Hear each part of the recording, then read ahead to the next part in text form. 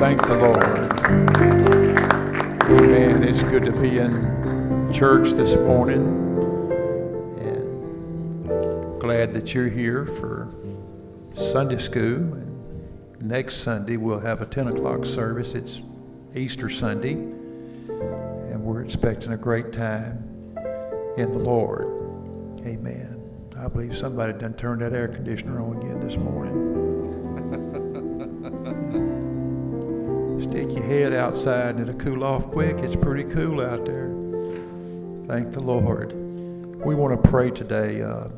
I didn't know, I just found out that Carl Parker passed away this week. Sister Dee Hart's first cousin. Amen. Been an attorney here in town for years and state representative at one time. So pray for their family.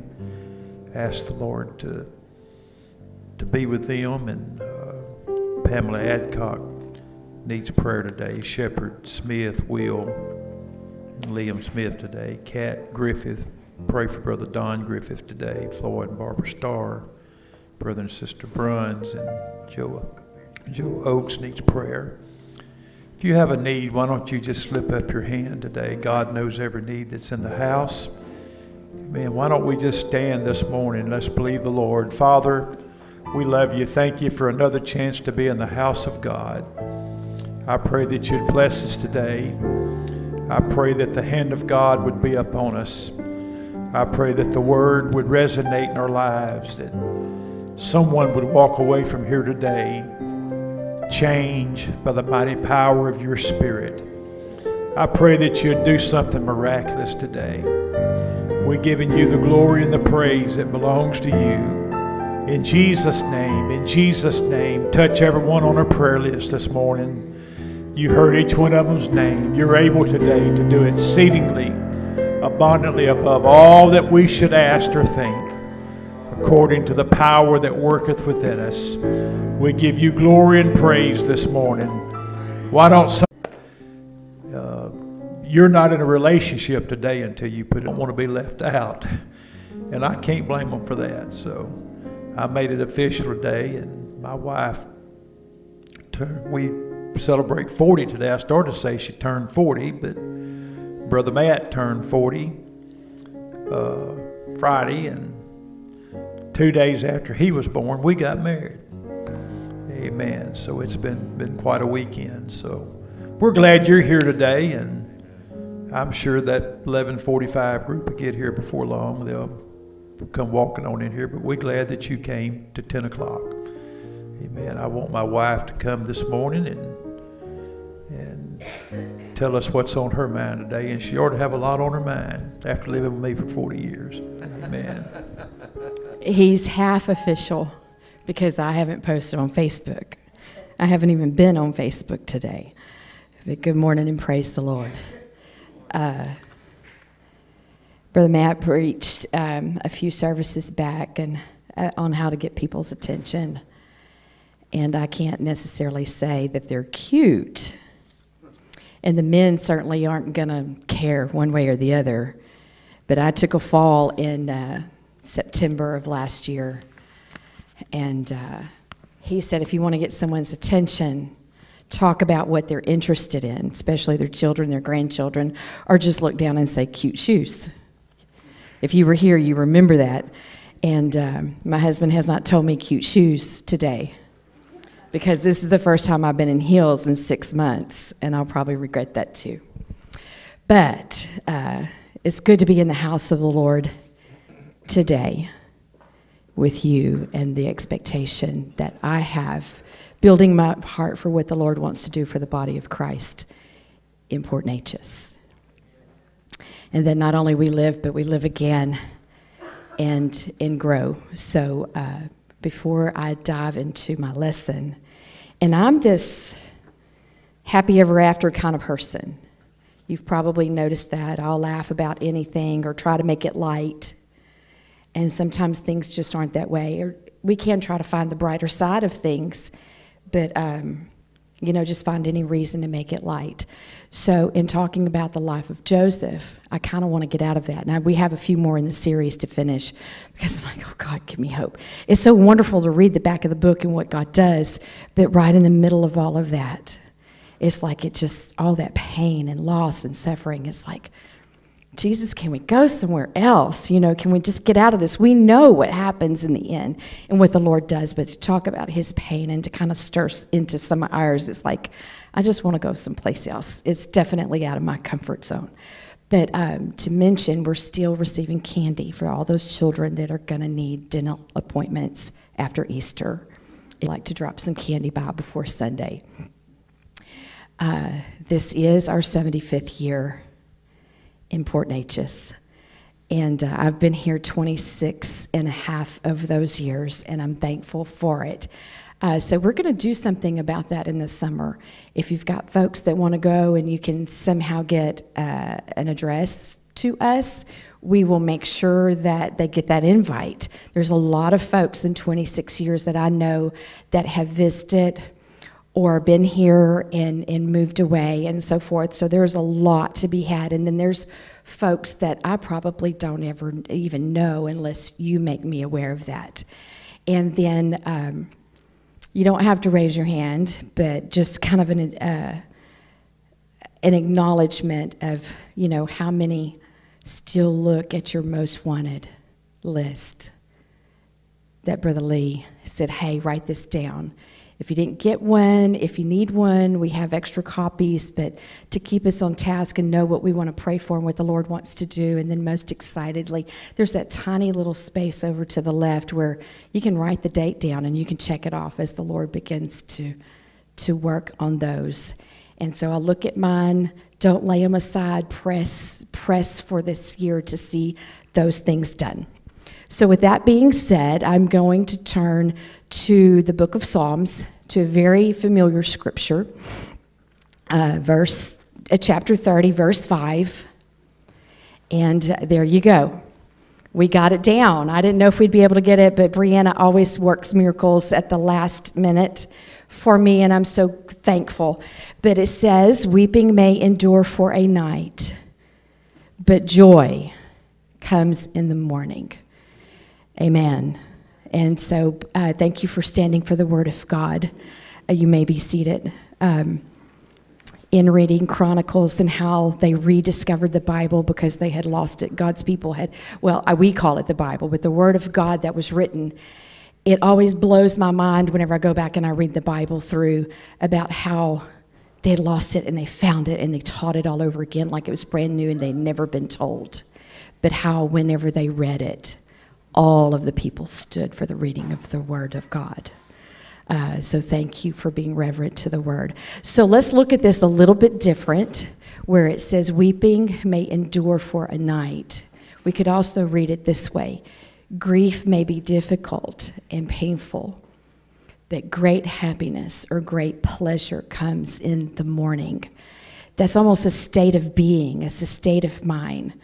It's a joy unspeakable, and it's full of glory. And how do we get that except that we have a hope in Jesus?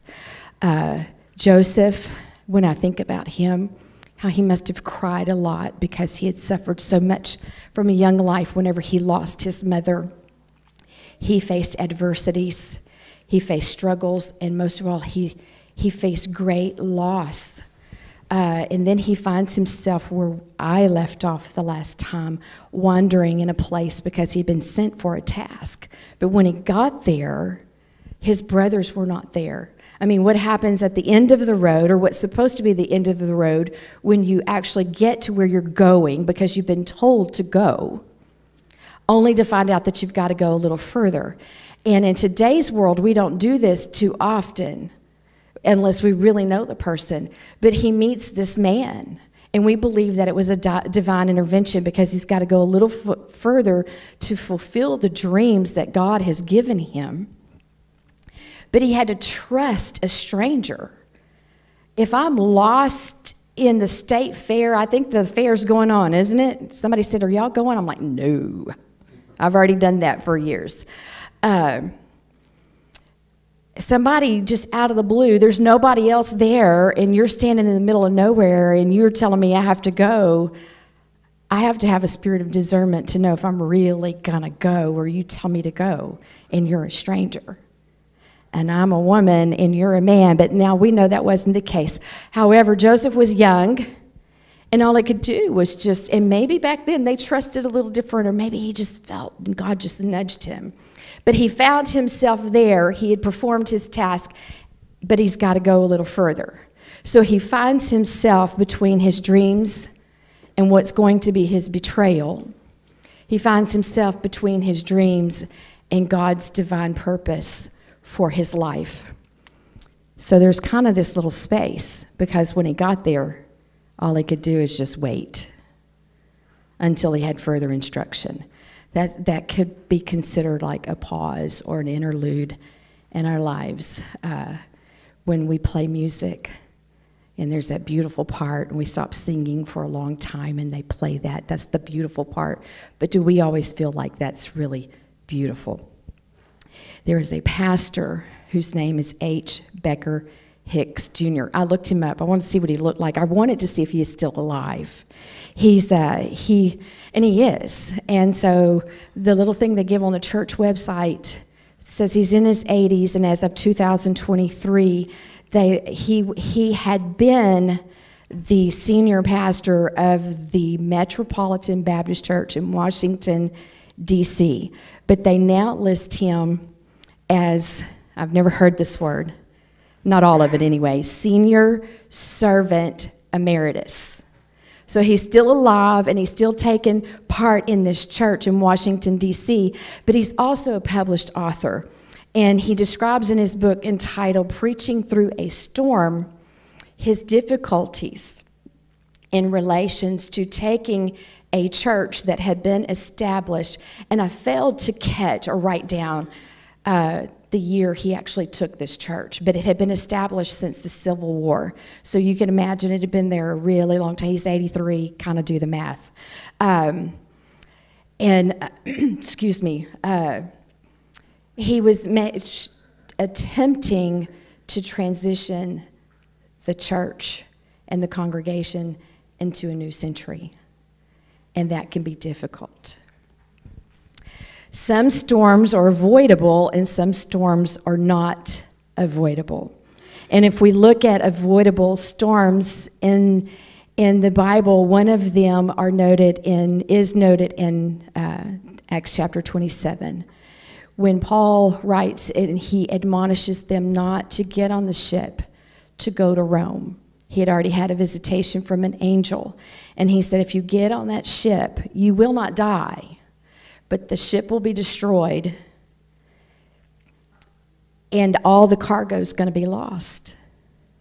But they did it anyway. And that was an avoidable storm, but that's where they found themselves. So once we're in an avoidable storm, is it really any comfort to us to say, hindsight's 50-50, 2020, or to even know or acknowledge, hey, I could have avoided this. Often it just brings more sorrow. So what we do, if it's not flight or fight, we can only hope to survive the storm like they did in chapter 27. So Pastor Hicks writes in his book of one of his messages entitled, How Long is the Night? And I thought this was very appropriate to where we are. We have a slide. It's probably going to be bigger. Well, it's not as large as I thought it would be. So this is what he writes in his book, and this is what he says in his message. I know there is a better day a-coming, but how long is the night? I know one day, every day will be Sunday, and every month, the month of May. But how long is the night? I know God works in mysterious ways, his wonders to perform. But how long is the night? And then the next one, I'll stay right here. I know that earth has no sorrow, that heaven cannot heal. But how long is the night? I know there's a bright side somewhere, but I still need to know, how long is the night? And I think we jumped one. I think we did. Yes, we did. Okay. The Lord must have known that I needed to be humbled. Okay. But he wants to know how long is the night. And somewhere you start seeing a glimmer of hope. God works in mysterious ways. All things work together for the good of those that love the Lord. But how long is my night?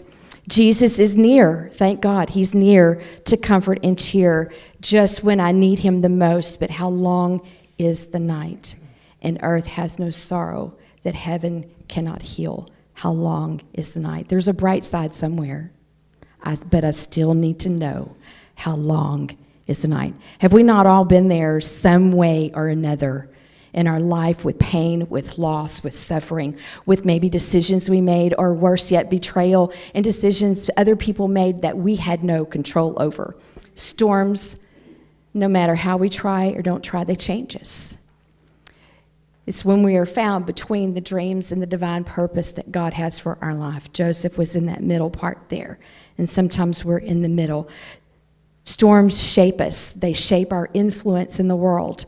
When we look at Samuel, we know that the Bible tells us that he found favor with God, but he found favor with all men too. So there's a center of influence we have.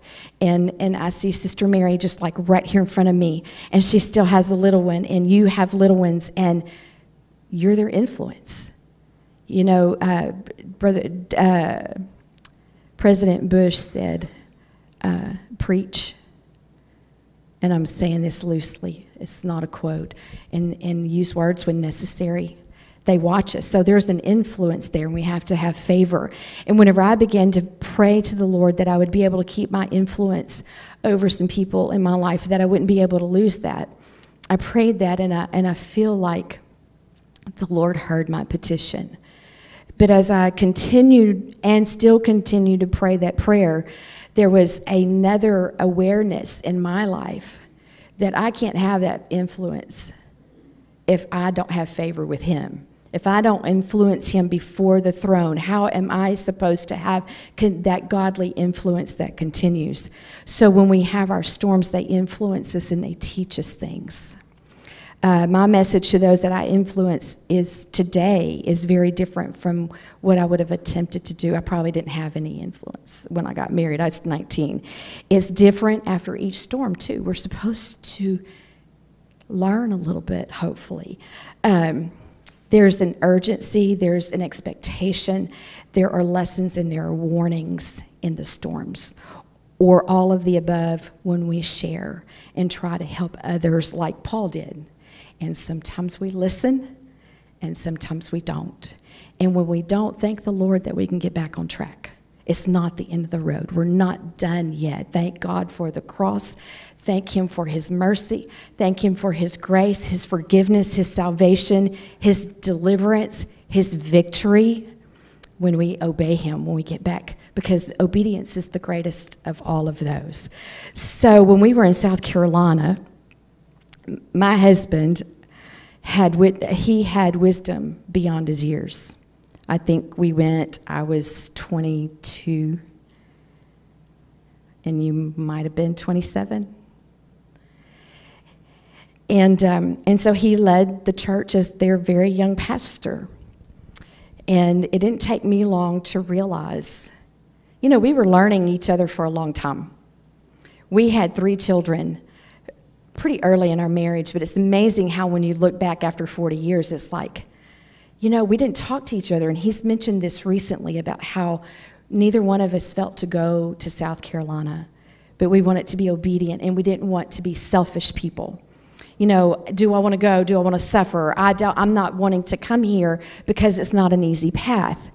I'm his wife, I'm his helpmate, so I want to follow him. And he doesn't say, what do you think about it? We didn't talk about it like that. We followed our elders. Our elders said, hey, there's a need. And we're like, we'll fill that need. Now, God blessed. But talk about our boot camp, And so we went there, and looking back, I was thinking about that within the last year. It's like, we really, if you think about it, Derek was not born. We'd been married 2 years. We didn't date very long. We didn't know each other. Not really, not to make big decisions and me tell him because I'm following him and I'm his helpmate, I just don't feel this. I don't think this is right, but sometimes we deviate. Anyway, so that's what we did, and we found ourselves there, and I always found his leadership to be accurate then as a pastor in spiritual authority, and now. Because another thing you do when you're young is you're passionate about everything you do, including arguing. And I'm a woman, so I'm confessing on my 40th wedding anniversary that I like to be right. We all like to be right. And I guess when I was 19, 20 years old, I wanted my way whether I was right or not because I thought I was right. And he has said, when I know I'm right, I just shut up. And he also says, when I know I'm wrong, I just shut up. So what is it? I'm just going to be quiet. So I don't know if I'm right or not because he shuts up. And after 40 years, that doesn't happen much either. And I just had to be right. Especially in spiritual matters, I would think it's this way. And he'd say, no, it's that way. And I never proved him wrong. And that's really a comfort, and that's a blessing. The problem in pastoring when you're 25, 26, 27 is you lack experience, or they think you lack experience. You have a head full of hair. It's not gray. Your babies are little. You're not through having a young family. And so all they could see is his youthfulness through all of that. They couldn't see that maybe whenever he took his first job at 7 and 8 years old, that he had some experience, or that he just listened to God. And this is not plug my past or my husband day because I've been married 40 years. It's just the truth. And so there was that impression. And so they didn't listen. And we all found ourselves in a storm. The man I knew then and the man I know now, he just wasn't wrong in the matter of spiritual affairs. So storms. Speaking of storms, we live on the Gulf, and we are all extremely familiar in a very, very painful way what storms can do to us personally and in our area. And so there are some names that I doubt anyone in here will ever name their children or their pets. Things like Rita, Umberto, Ike, Harvey, Laura, or Delta. Katrina. Well, were you affected by Katrina? Yeah. Well, Katrina came here. The evacuees came here, only to have to run for their lives because Rita was coming. Randy and Stephanie came this way. They lost absolutely everything. We went into New Orleans. And it was unbelievable. It's just unbelievable. So Harvey is not necessarily what did the most damage to everybody in here, because Brother Don and Sister Vicky and Sister Amelia and on, Ike hit them really, really hard. Every bit as hard as Harvey did. And I think when Harvey hit, there were 20-something families in this church personally affected in some way or another. Because, a storm may blow through and take your roof off, but the water gets everybody. And in Ike, water got Brother and Sister Griffith. Harvey is the second costliest storm in the U.S. history, racking up a whopping $125 billion worth of damage, which makes it the costliest storm in Texas history. What I looked up, I read from here. They make the top in 3 categories as being the most prolific rainfall event associated with a tropical cyclone in the U.S. history, with the peak rainfall total of, and we all know this, over 60 inches. And they specifically say, where you can read this everywhere, near Nederland, Texas. That's us, near Nederland. Setting the national record for the largest rainfall total measured in connection to a tropical cyclone. It displaced 1.8 million people, how many people are sitting on these pews this morning that make up a part of that 1.8 million people. We were those people. In Houston alone, more than 60,000 residents had to be rescued. 16,930 homes were destroyed, and 290,063 homes were damaged. We're those people. We all sit here, whether it was Ike or Umberto or Harvey or Delta or Laura or Rita, and some of us was more than once. Some of us here were more than once. The Brunses lost their home completely during Rita. And then they moved up the road a little bit, and they flooded in Harvey. And no sooner had they got their floors back in, they flooded it by a small amount again. And the same history is with the Beat Airs in Orangefield when that happened. And they made the national news with their bird. They had to be evacuated from the second floor. These are our stories. These are your stories. Whatever's in your heart, just like these natural storms, they're your stories. They're your storms. Whether they be avoidable or unavoidable, it brings untold damages to our lives. Storm-taught lessons can help others from an avoidable situation. My husband has always said, I observe people, and I let their lessons be my lessons. And he said that early. He said that young. And so I didn't really know how to verbally articulate that.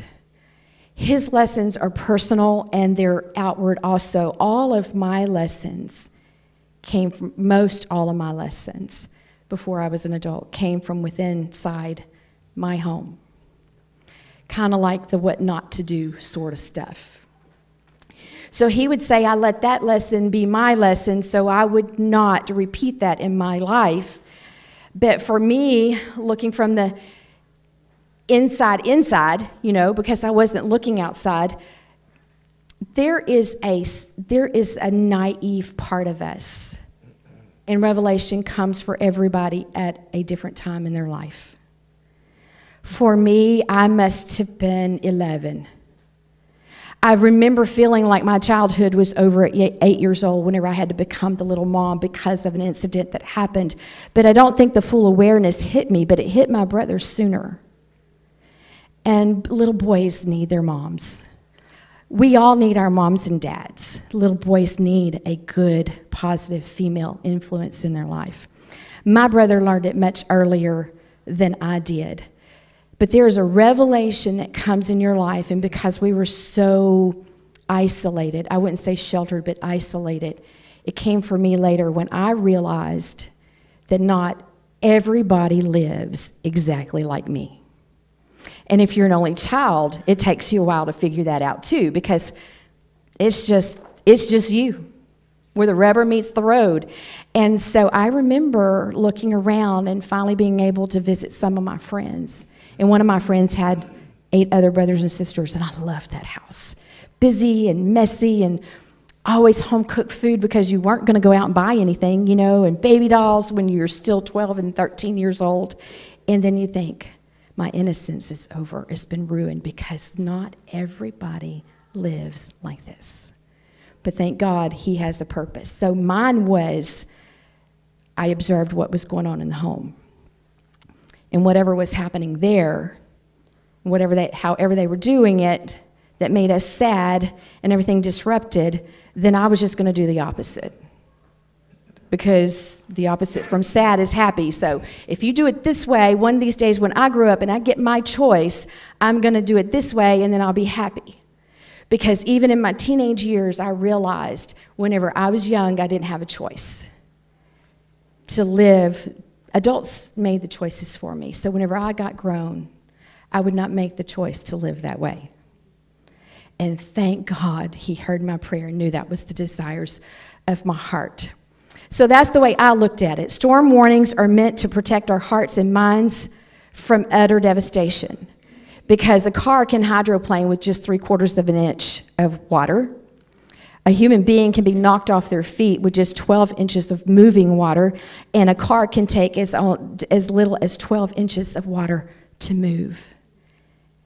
And potentially, not if you survive it, it's disrupted your life. But if you don't, it's disastrous, it's tragic. We can benefit from the shared counsels of others to be the shelter from our storm. We've already said a couple of times, those he uses are those he bruises. I say it this way. If we go through something, you can't let it go to waste. You've got to share it. What is it for?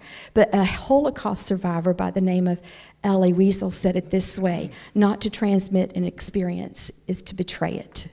And I thought that was great. And what better way than somebody that has been through so much that I've never gone through or been able to understand. So there is a term in the insurance industry called back to steel and stone. I don't know if you've ever heard that or not, but a lot of you understand exactly what it means, and it is what it sounds like.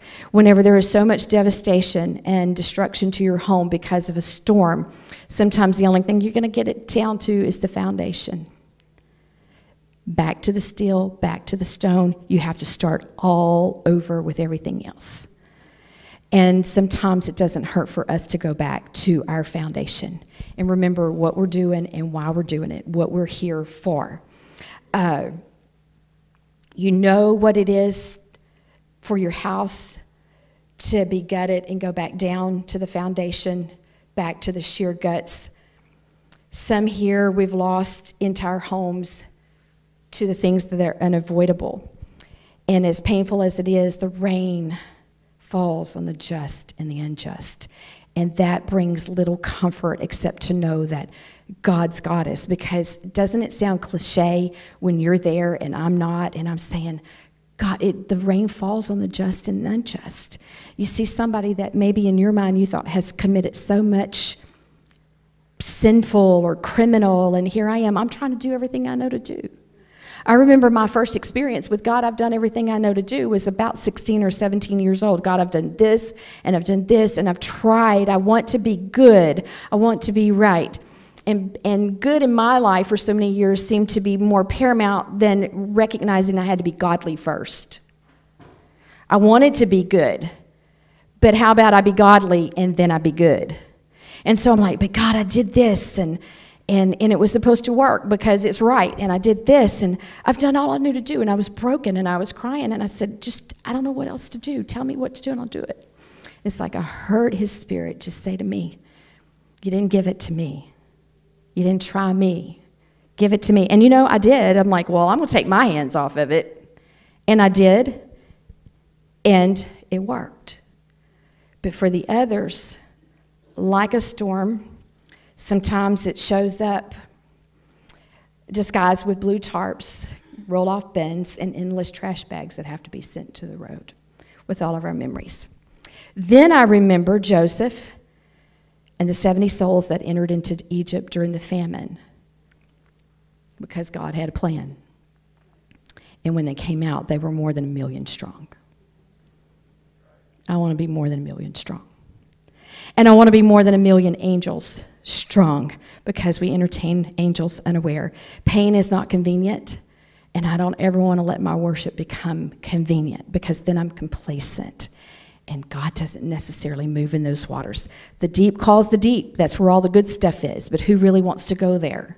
You can't touch bottom. You have to trust. There's a lot to get there. Those that are invested, they stayed. They rebuilt. Others, they had to leave. Others just left. You say a storm, you're going to run from something. Brush fires, hurricanes, tornadoes, earthquakes, landslides, avalanches is everywhere. You can run from this, but you're going to run from something else too. I say, we say the grass is always greener on the other side.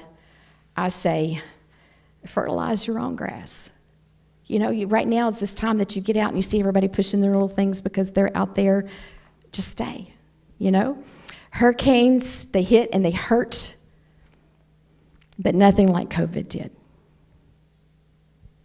Yes, the tangible and the agony of, but COVID hit in a different agonizing way and in a spiritual way. Once again, my husband has said, when the church is doing good, it's my church. And when it's bad, we want to give it back to him. But what if it's his church all the time? Because truthfully, it is. And he also says that his house should be called a house of prayer. What if we made a mental note before leaving today that I am part of the body of Christ? I am the church. What will you, Jesus, do with the church? I can come to church, I can show up, I can sing, I can pray, I can come to prayer meeting.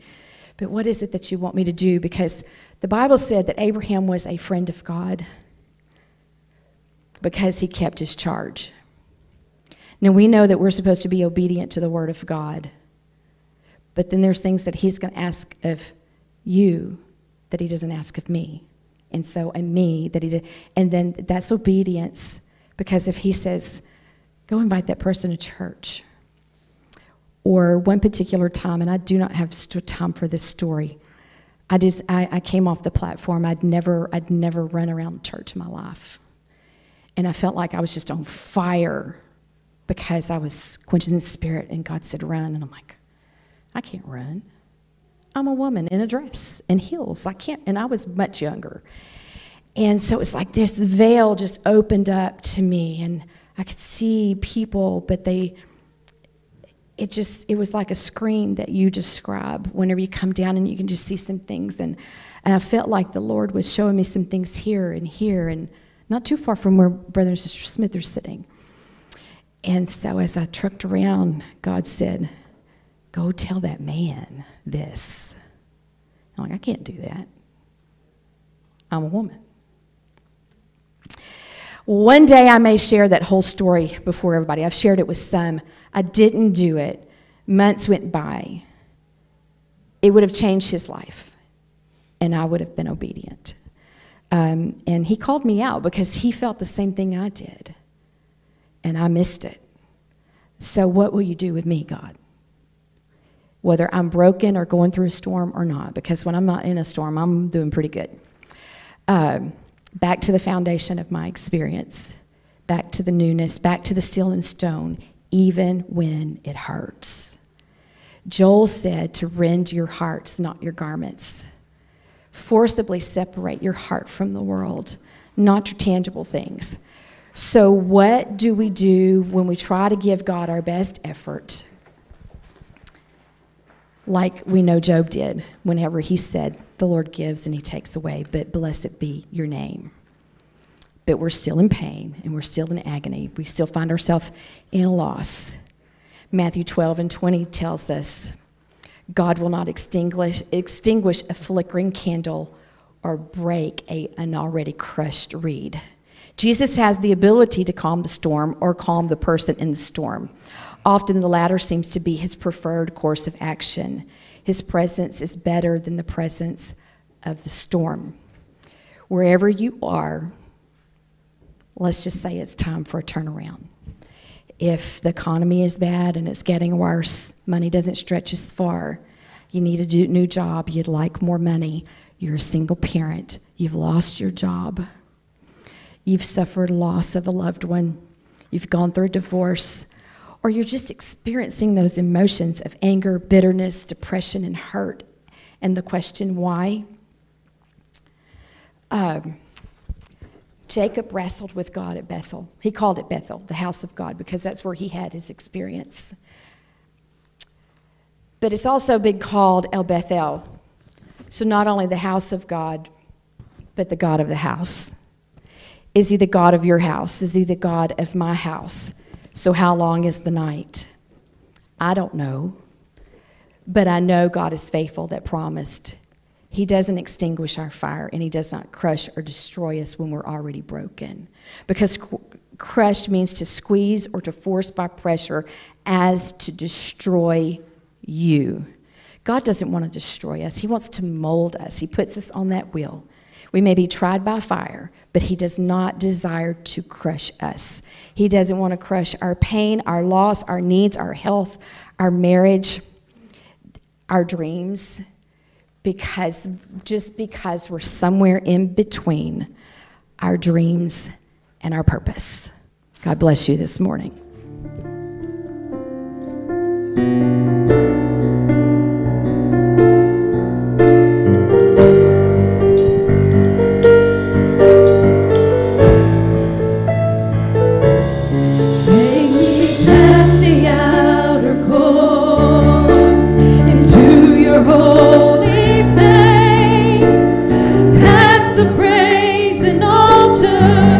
Lord, I wanna see your face. Pass me by the crowd.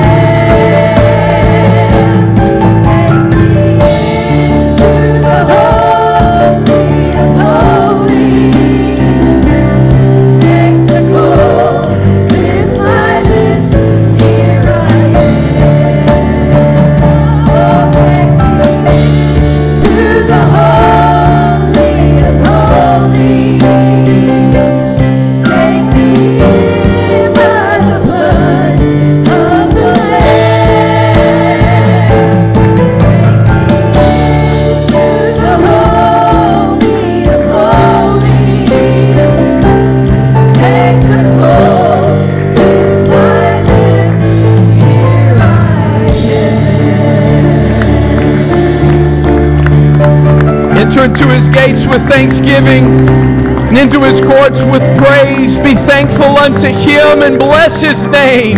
Hallelujah. Why don't we do that right now, church? Why don't we bless the name of the Lord? Praise God. Praise God. Lord, we worship You. We exalt You. We magnify You. King of kings and Lord of lords, You're worthy of our highest praise. Hallelujah. Hallelujah.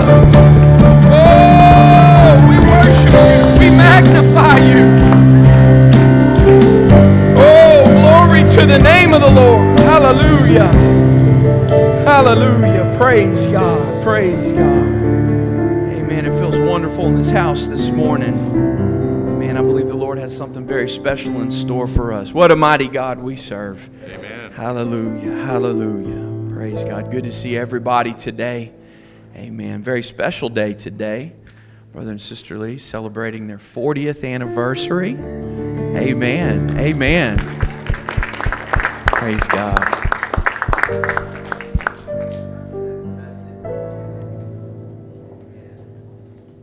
Invested interest in their anniversary, because if they wouldn't have said I do to one another 40 years ago, I wouldn't have had the opportunity to say I do. So I celebrate them and their 40th anniversary. Amen. Love Brother and Sister Lee, so very grateful for them.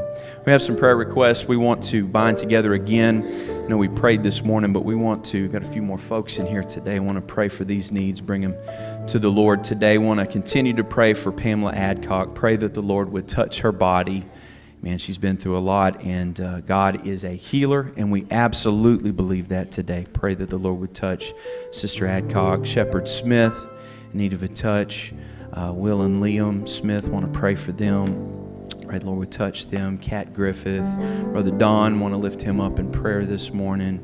Floyd and Barbara Starr. Brother and Sister Bruns, continue to pray for them. And Joe Oates is in need of prayer this morning, need of a touch. If you have a need in your life, if you'll signify by the uplifted hand, needs all over this house. Let's stand and go before the Lord together in His presence. Lord Jesus, we love You. Once again, we thank You for the opportunity that You've given us to come into Your presence, Jesus.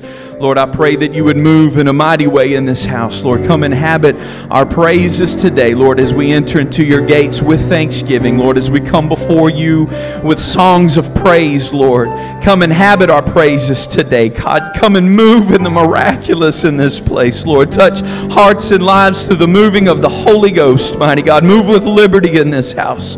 Lord, encourage, Lord, those in need of encouragement today. Direct those in need of direction today. Lord, we know that You're a healer of the body, Lord, and it's by Your stripes we're healed, and we ask that You would do that today.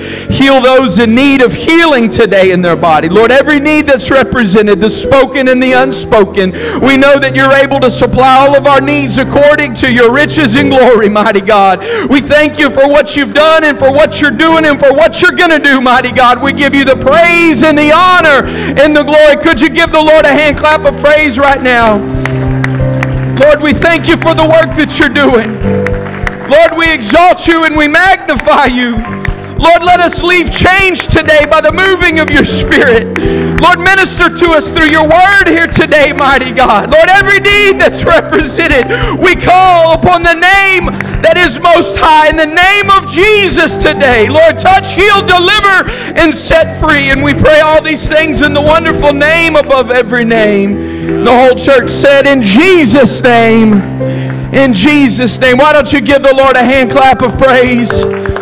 Come on, why don't you just invite the Lord to inhabit our praise here today. Hallelujah. Hallelujah. Come and move. Come and dwell in this house.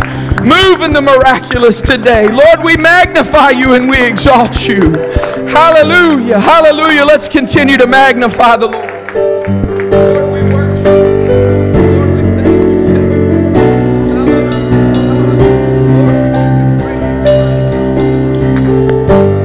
You are not a God created by human hands. You are not a God dependent on any mortal man. You are not a God in need of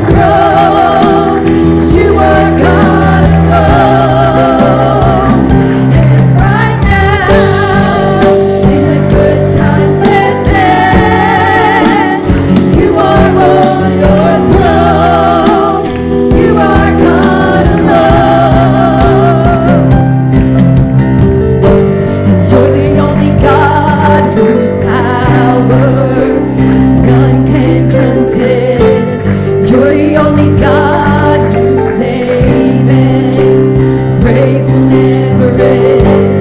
You're the only God who's worthy. Everything we can give. You are God, and that's just the way it is. You are God alone, from before time began. You are on your throne. You are God alone. And right now, in the good times and bad, you are on your throne. You are God alone. You are God alone. From before time began, you are on your throne. You are God alone. And right now, in the good times and bad, you are on your throne. You are God alone.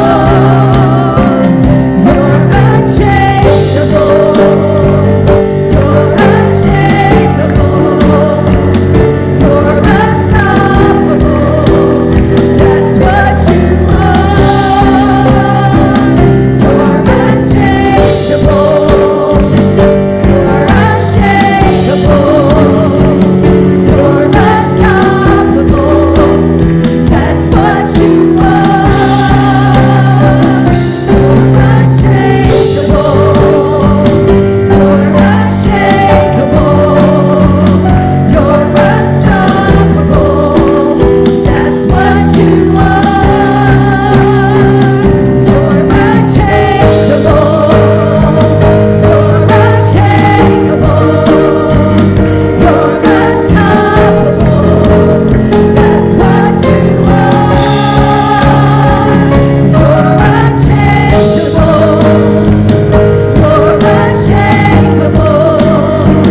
You're unstoppable. That's what you are. And you are God alone. From before time began, you are on your throne. You are God alone. Right now, in the good times and bad, you are on your throne. You are God alone. You're unchangeable. You're unshakable. You're unstoppable. That's what you are. You're unchangeable.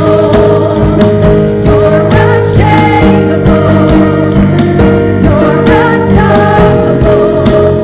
That's what you are. You are God alone. Before time began, you are on your throne. You are God alone.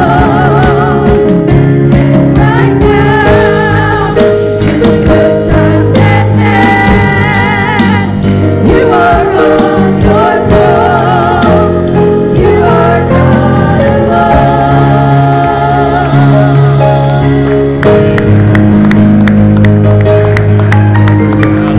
Praise God, and He alone is worthy of our praise. Glory to the name of the Lord. Hallelujah. Hallelujah. Praise God. Praise God. Oh, thank you, Jesus. Thank you, Jesus. We magnify you in this sanctuary today, oh God. Lord, we thank you for this season of worship, God, that we're entering into, mighty God. Lord, we thank you for this opportunity to worship and to magnify you. Hallelujah, hallelujah, hallelujah. Praise God, praise God. Glory to the name of the Lord. Hallelujah, hallelujah, hallelujah. Praise God, praise God. It feels so wonderful in this house this morning. Amen, amen, amen. Praise God, praise God. Had a new face in Sunday school this morning. couple weeks ago, we had Skylar join the youth group, and we had Elena this morning join the youth group. So excited she was back there. I'd heard a rumor that she turned old enough to be back there with us, 12, and she popped in this morning, was real excited, all smiles. So happy to see her back there. Amen. Wonderful time with the young people this morning. Praise God. Give you an opportunity to give. Ushers would come. Amen. Continuing our worship and giving. Amen. It's definitely an intricate part of what we do. Amen. We trust the Lord that when we pray, we lift our hands, that He hears our prayers, that He receives our worship. But we're going to pray that the Lord would bless our giving financially, and I believe that He will today. It's blessed in Jesus' name. Give such as you're able. Amen. Let's continue to worship the Lord.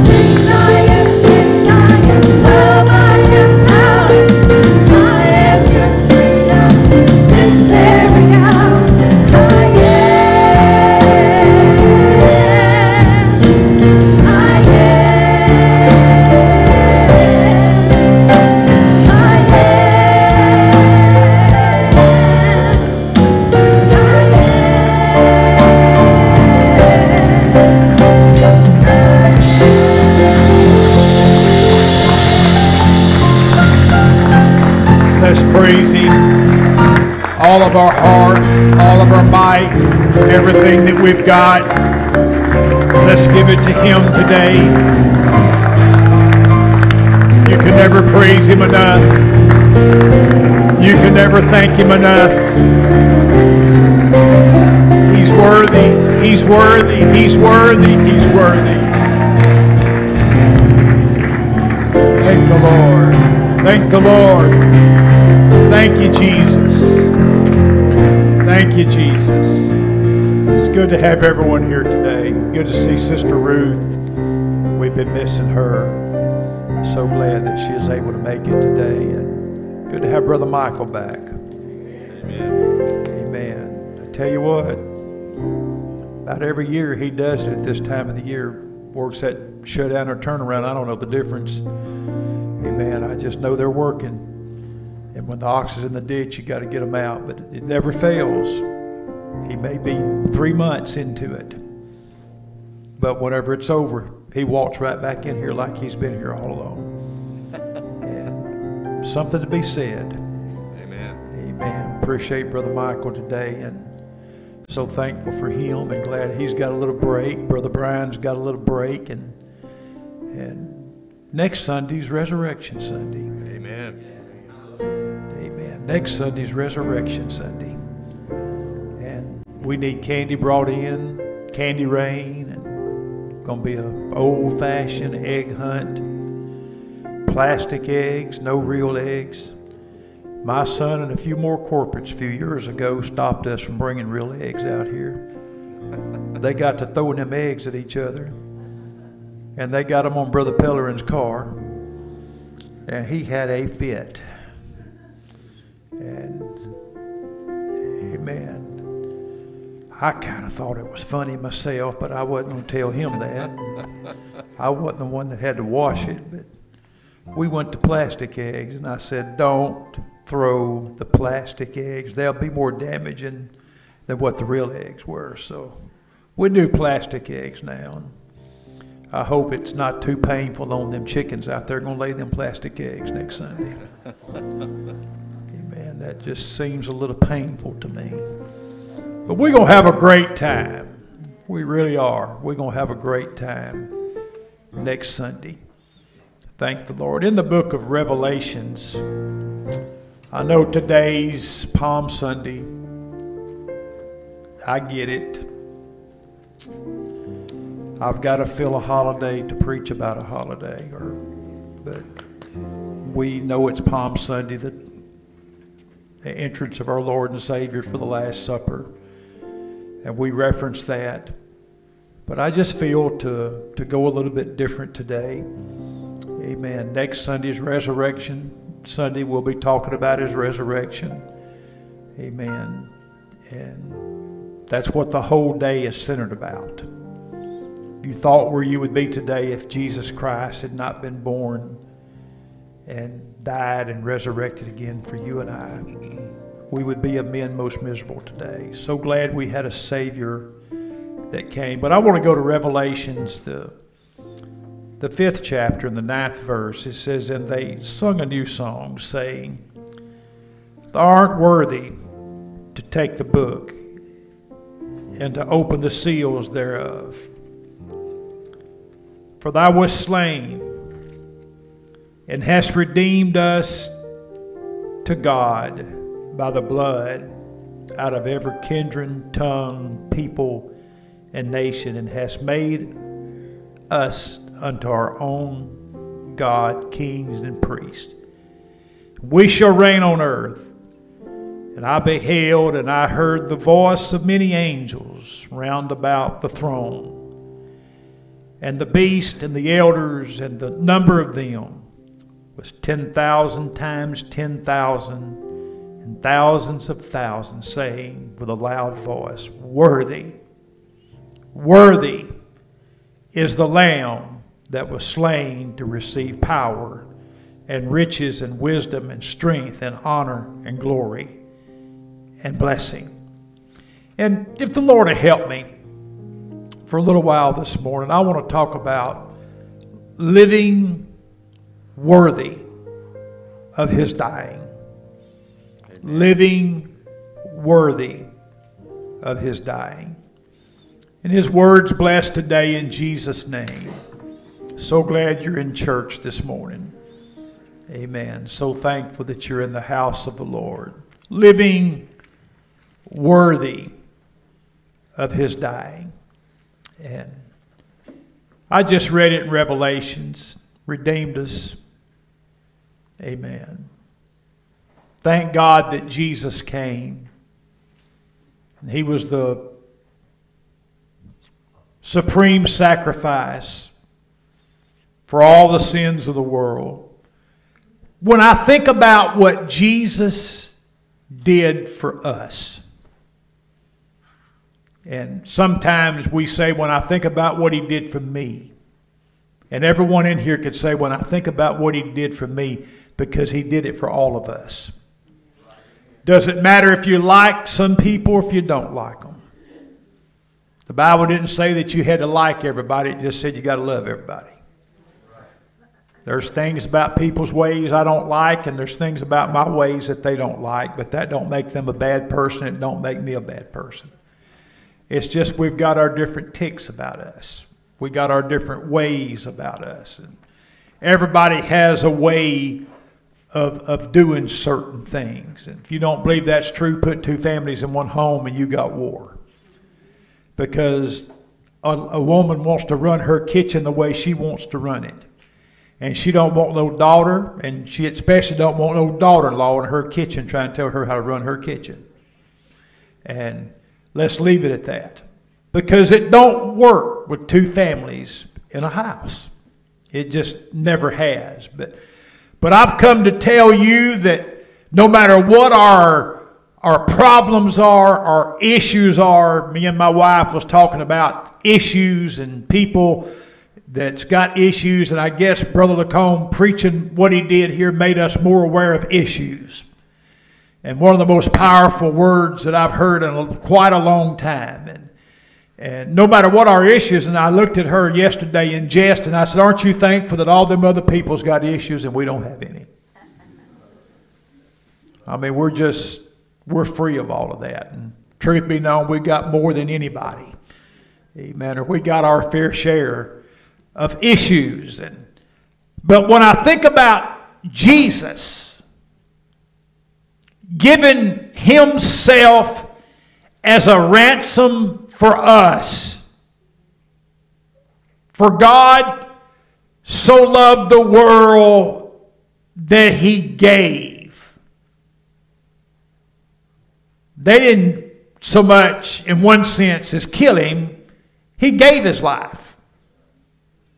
He was willing to die.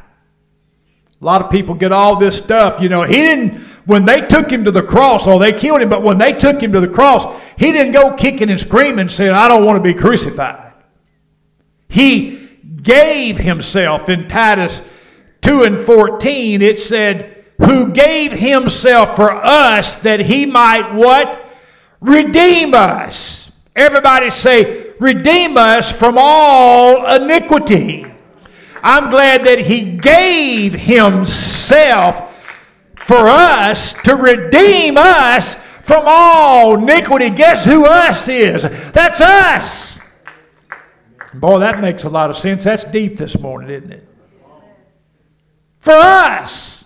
And purified unto himself a peculiar people, zealous of good works. I'm peculiar. My grandma, she was an odd duck herself, but she'd meet somebody that she didn't quite G-house with. She said, they're peculiar. What she's saying is that's a strange old duck right there. Peculiar. Strange. Have you ever noticed how strange that person is and how peculiar? Well, they probably think you're strange, and they probably think that you're peculiar too, because everybody has got their own little world that they live in, and some of them wake up in a different world every day. Zoe did something funny at Brother Matt's party the other night, and she sung happy birthday to him, and she looked around, and then she throwed her hands out like a choir director, and she started singing happy birthday to you. Strange little girl. And I looked at Brother Tom and him. I said, she wakes up in a different world every day. And some would probably say she's strange, but she's not strange to her. It's just the way she is, full of life and happy, and lives and dances to her own beat of her own drum. And if it don't, she probably don't care if it bothers you or not. It certainly don't bother her. And she wasn't bothered by anybody in there that looked at her and probably thought, she's a peculiar little girl. Well, I got news for them. I saw them in the world that's way more peculiar with that. I saw them with part of their hair pink and part of it green, and one side of their head shaved, and a ring in their nose. And have you ever wondered how they blow their nose and keep that stuff off of that nose ring? I saw a girl, she was waiting on me the other day, and she had a round thing. I thought they only put that in cattle. But she had a round thing in her nose, and I thought, how do they blow their nose and keep all that stuff off of that? And I'm going to ask one sometime, how do you keep that clean if you get a runny nose or something? I'm just stuff I wonder. And people's going to leave here and they say, he's a very peculiar pastor. But I wonder about them things. So doing that kind of stuff's not near as peculiar as the way some people dress and the way some people act and the way some people look. Thank God they're not in bar rooms and doing things that they're not supposed to do. Just in there directing a choir at the table, singing happy birthday to their daddy. Now, I didn't think it was that peculiar, but she dances to her own beat of her own drum. And we thank God for it every day because she's ours. Amen. And we thank God for it. And we got together as the two families that on his 40th Friday night, and it was loud. And Brother Tom said, some of these grandkids in here are yours too, and I'm very much aware of that. But they got more than we do. Loud. I told Matt this morning, I said, when you don't know it today, but when you get older, that loud gets on your nerves. My grandma, my aunt used to say, y'all on my nerves, go to the yard. You can't get a kid in the yard today. They over there on their iPads playing video games when they're not screaming and hollering, running around and just having a good time. Well, you can't say that to them. They're kids. They're just being children. Living worthy of his dying. He thought that we was worthy. Think about that this week. Jesus thought that we was worthy of his dying. So when I think about the way I live, I want to live worthy of his dying. He thought I was worthy. I want to live worthy of his dying. There's no way. Mel Brooks tried to portray it years ago on the movie screen. The crucifixion of Jesus. Hollywood cannot portray it. There's no way that you can do it justice when you think about just what Jesus went through at Calvary. I've watched a lot of people die. And it's a part of ministry that I don't look forward to. And I've been in the room when they've unplugged a many a person. I was in the room with Bonnie when they unplugged Brother Scott.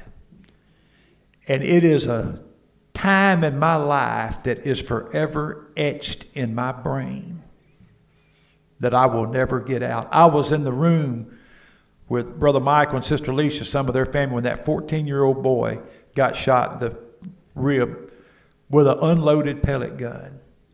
And there was a pellet lodged in it, went into his lung, and it punctured his lung, and it collapsed, and he died. They declared him brain dead, and I was in there that day whenever they unplugged him. Was in there with Sister Loretta's daughter-in-law whenever they unplugged her. I've seen a lot of people die. I was in the emergency room one day when a lady come out of the emergency room and they was taking her to the ICU unit, and she began to scream and holler, "You pray, Brother Lee, I'm fixing to die. I feel it coming. I'm fixing to die." And all you can do is try to comfort. And even when you're trying to comfort, words fail. I've watched them leave this world screaming, "I don't want to die." We had an elderly lady in this church years ago that said, "Whatever you do, you keep me alive." And they did everything within their means to keep her alive. And I finally got the doctor and went to the daughter in the waiting room and explained to this daughter, there's nothing more they can do to keep your 86-year-old mama alive. Because it's appointed unto man wants to die. And that's something we all going to face one day. Isn't that encouraging this morning? But as you get older, you begin to think about that. The sun's going to set somewhere out there. I'm 40 years, and I thought this morning 10 more years. I'll be married 50 years. That would put me at 75 years of age. And I know if you're 75, you're thinking that's not old. And I hope I feel that way when I get 75. And I hope I'm able to get around as good as I can right now when I'm 75. But then you tack on 85 more years to it. And if you live to be in your 90s, that's getting right on up there. And don't think that people at that age don't get up every day and wonder, is this going to be the last day that I open my eyes and watch the sunrise and watch the sunset? He thought it was worth dying for a sin-sick world.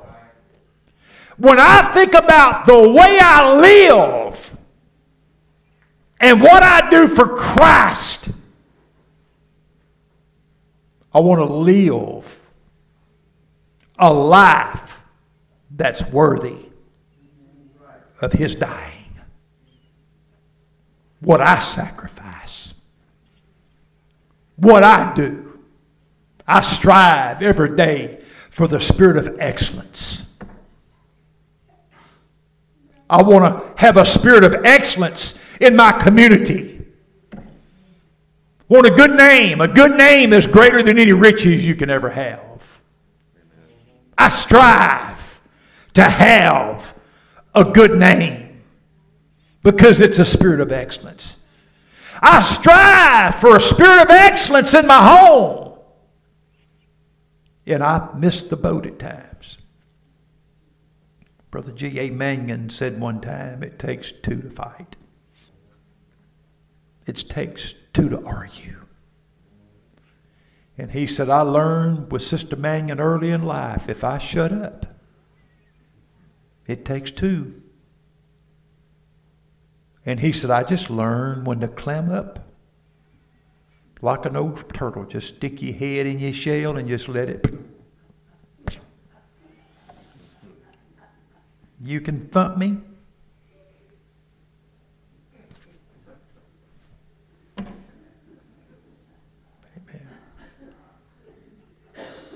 Sister Mary, am I preaching to you this morning? I'm surprised Brother Brian ain't up shouting. I think he's scared too.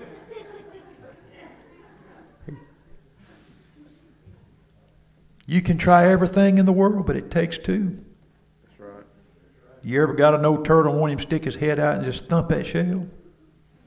He won't do it for nothing. I even got a screwdriver one time, tried to open it, couldn't open it.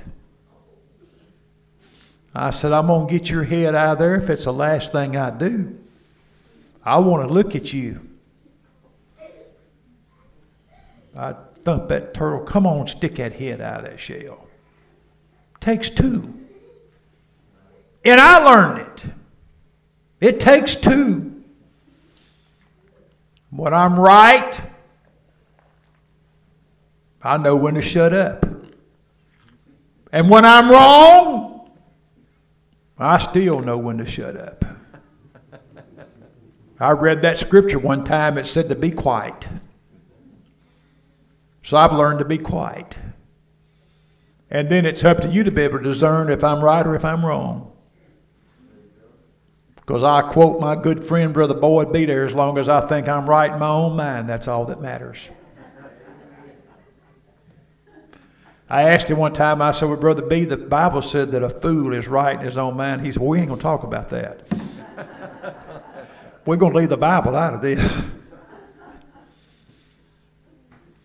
And I would say that's the way a lot of Americans are. But I do have the ability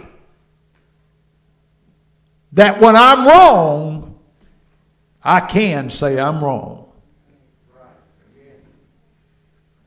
Because I want to live worthy of his dying. That's why I'm as dogmatic over things as I am. My cousin Donna probably watched this sometime this week. She asked me a few months ago why I got loud when I preached. I said, because I like to scream. I just like to holler sometime. And she said, oh, I see. And they used to come in during the summer at times, and they always liked to come in, and they wanted me there because I'd entertain them. I'd make them laugh. But she said, y'all would always seem to be in one of them revival meetings. That's back when you went 6, 7 nights a week. And then they'd get mad at me because I'd come in at 10, 11 o'clock at night and I'd fry a hamburger. Well, you got to eat a hamburger before you go to bed at night. And her mama gets upset. He's in there messing that kitchen up. And I'd make sure I'd leave things out just to make her mad. And Donna said we'd wait and wait and we'd finally go to bed because we wanted to visit with you so bad. She said, why did you have to go to church all the time? Because it was living worthy of his dying. Something got a hold of me, and it wouldn't let me go. Jesus got into my heart. He got in my soul. And he just wouldn't turn me loose. There's things that I do and things that I shun away from that Brother Ricky stopped me on the way out Wednesday night. He said my little grandson had a Little League baseball game and said his daddy's just loves baseball, and said I want Ryder to play it till he's 12, and then if he wants to play basketball, but I at least want him to play baseball till he's 12. And he said I like to go watch him play that baseball game, and there's nothing wrong with that. There's something that grandson won't forget as long as he lives, with his granddad being out there watching him play Little League baseball. And I said, you know, back when I was a child, if you did that, you was going to go to hell. And I wanted to play football. And I could see the cheerleaders over on the sideline saying 2 bits, 4 bits, 6 bits a dollar, all for Danny Boy. Stand up and holler. And they did holler, get away from me, boy. Man, we all had dreams. We had ambitions. And I went to my pastor and said, I want to play some football. I want to knock some knots on some heads out there on that football. Oh, you can't do that. And from a young teenager standpoint, when his grandson was able to go and join the band and be in the marching band and go to the games and play at the games, yet I couldn't play football. So I said, inconsistent. And I just began to take notes for years. I said, now if they can go play the band, march in the band, football games, I ought to be able to knock some knots on some heads, because I loved football back then. Loved them cheerleaders more, but I love football. And I wanted to impress them cheerleaders. I wanted to get me one for a girlfriend. Didn't say I wanted to marry. I just wanted to get one for a girlfriend. And I looked back. I gathered all that. And I sat under Brother Carn in 3rd, 4th, and 5th grade. And Donnie Copeland then went to old Brother Carn, this Brother Tenney's father-in-law, and they wanted to play Little League Baseball. And they went and sat down with Brother Carn and said, Brother Carn, we can play baseball. We love to play baseball. And Brother Carn sat there. He was such a kind, gentle man. He said, well, I don't see anything wrong with boys getting out there and chasing a baseball. It's good for you to keep you out of trouble with the law. And I thought, I've looked back. He was years ahead of his own self. This was back in the 60s. Then I moved to Winsboro, and the only thing that wasn't a sin was eating apple pie and getting pregnant and having babies.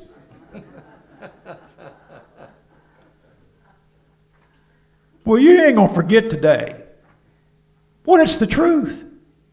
And we had enough kids being born in that church all the time.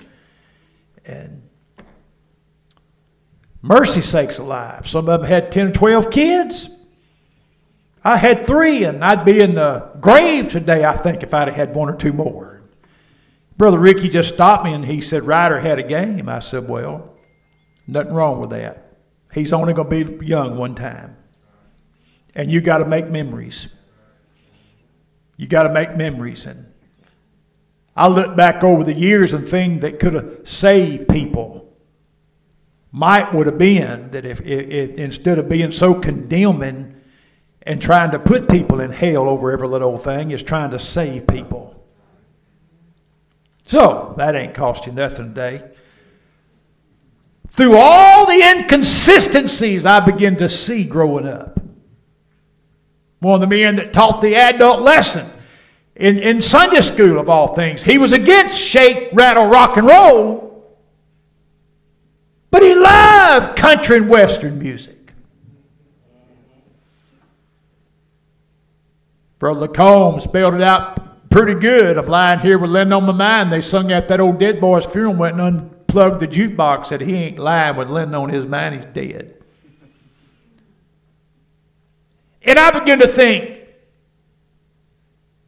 country music's okay, but rock and roll music's not okay.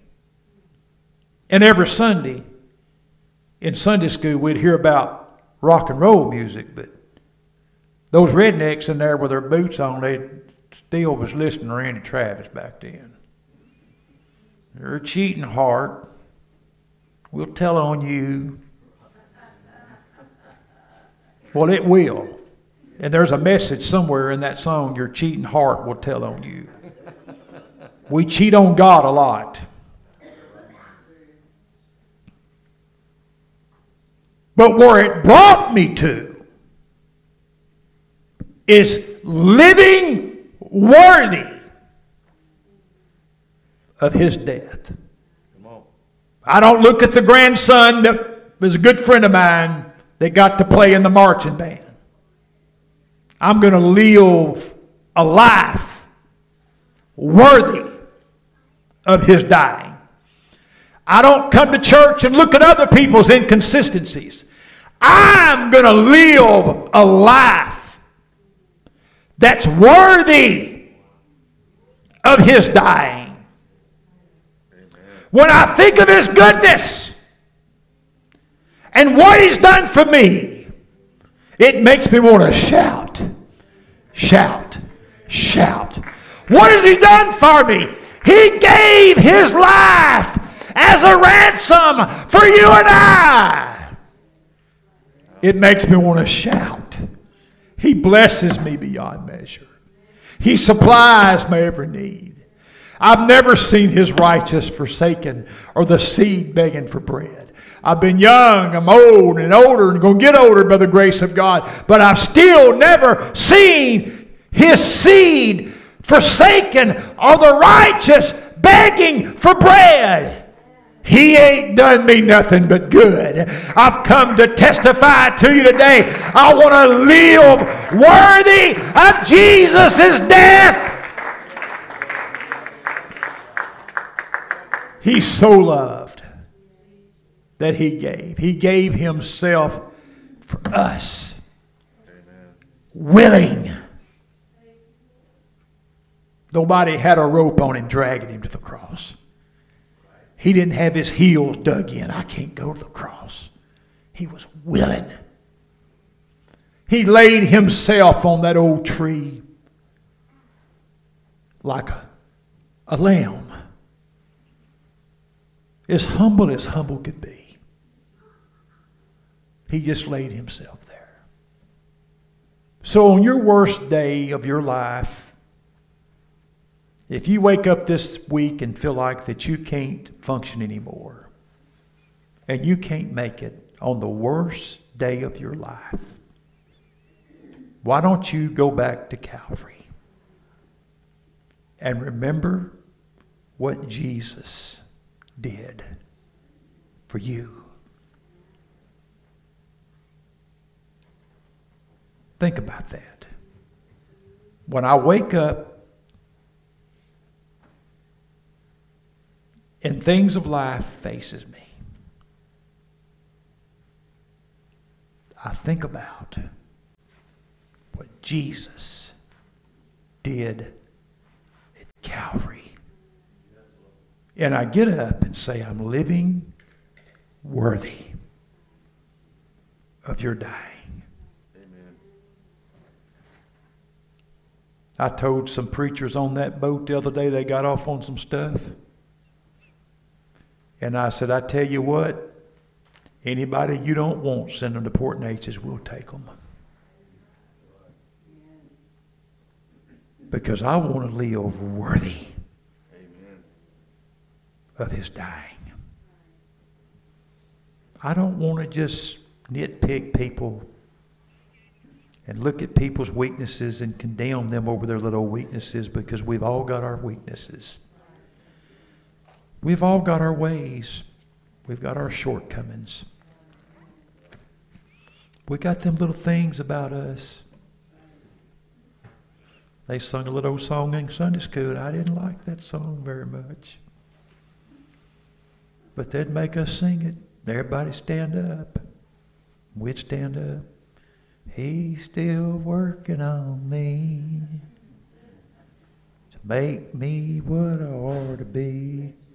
Well, I wasn't ready to be made what I ought to be. They'd look, Tammie Lee, come on, sing that song. And I'd sing, he's still working on me. Full of Zoe on them. Me and my buddies would reach way down and go, to make me what I ought to be. He's been working on me for a long time. I'm stubborn, I'm headstrong, I'm hard-headed. And sometimes I just don't get it. I'm dyslexic. I'm ADHD, I'm ADD, I'm A, B, C, D, E, F, G, H, I, J, K, L, M, N, O, P. Sometimes I don't get it. I was at the doctor this week, and it's that time of the year that they're like vampires. They want your blood. And Brother George come in there, and he got in trouble. And I didn't get in any trouble, but I knew he was in trouble the way he walked in. He said, "You here too?" I said, "Yeah, I'm on my own accord." They booked it, and I said, "You got to go to the doctor. I can preach that." Now, I told y'all when I got Medicare, I was going to the doctor. And I hound them to death. I make them earn their money. Amen. Sometime I show up without an appointment and want to see them, talk to them about something. And they've just become my friends, whether they know it or not. And they had these old goofy question things in there I had to answer since I'm on Medicare. And it got to that last one.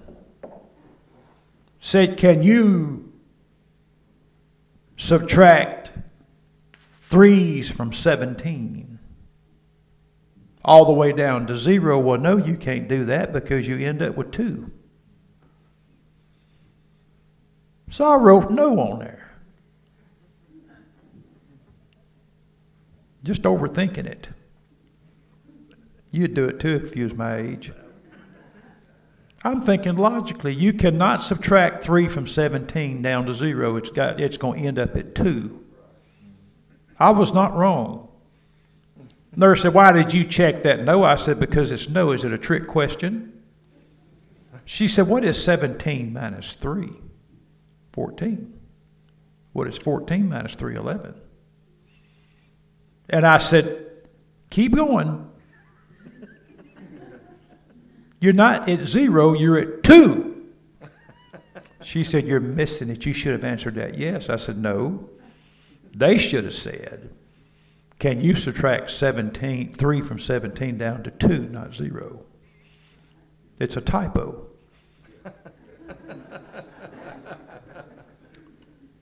Looked at me like I was stupid. And I walked out there and I said, Brother Tom, you know that's exactly what Medicare wants you to feel, is like you're stupid. And I started to tell her, be sure and don't show that to my oldest daughter because she'll want to have me declared incompetent. And ship me off to a state home somewhere and have me taken care of. But they started naming all kind of shots. Have you had this shot? No. You want us to give it to you? No. Well, by the time I'd have left there, I'd have had 5 shots. I wouldn't even have made it to your party. I said, I didn't come in here for no shots today. I just came in here because y'all wanted to. The only thing needle I'm going to get's that needle in my vein, and that vein rolled on me, and I almost hit the floor. Never hurt that bad. That nurse got to feeling bad. Well, you should feel bad. Amen. But it's just things you have to do. Aren't you glad you come to church this morning? Amen. This is Palm Sunday. They was crying, Hosanna to the great King. That's why I get a little nervous when people pray. But this life, I want to live it in such a way that his death was worth it. When I stand before God, I want every part of my life to be pleasing to God. Every aspect. I want it to please God. Why don't we stand this morning? Lift our hands to the Lord today. Come on, let's just lift our hands to the Lord. Thank you, Jesus. Thank you, Jesus. Blessed be the name of the Lord forever. Blessed be the name of the Lord forever. Blessed be the name of the Lord forever. Hallelujah, hallelujah, hallelujah. Thank you, Jesus. Thank you, Jesus. Thank you, Lord. Living a life that's worth your dying, Jesus. Give us desire, because desire turns into results. You're our Savior. You're everything. Can we just gather to the front for a moment or so this morning? It's in order. Let's pray over our service next Sunday. Pray that it be the most powerful Easter service that we've had yet. Pray that somebody will get baptized in Jesus' name. That somebody will get filled with the Holy Ghost. Thank God. Thank God. Thank God. Thank God.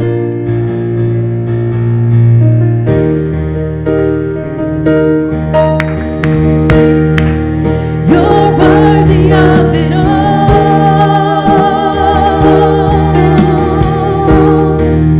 You're worthy of it all.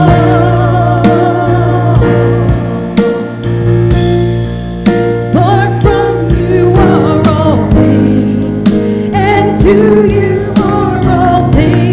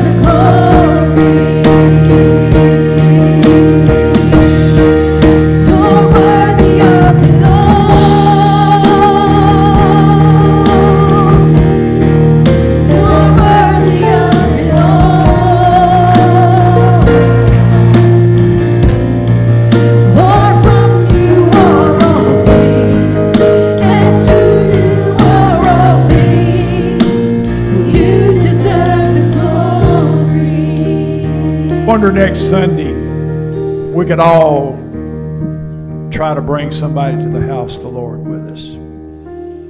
Bring some children with you. Amen. It's Resurrection Sunday. We're going to celebrate a resurrection of our Savior. Amen. We're going to have a great, great, great time. We're going to need some of you men to help with our candy rain and hide these Easter eggs and get ready. Thank the Lord. God bless you. Shake hands one with another. Prayer meeting tomorrow night from 6:30 to 7:30. We're going to just have a great time in the Lord. Wednesday at 7. Amen. We had a tremendous move of God here Wednesday night. Amen. Tremendous move of God. God bless you so much.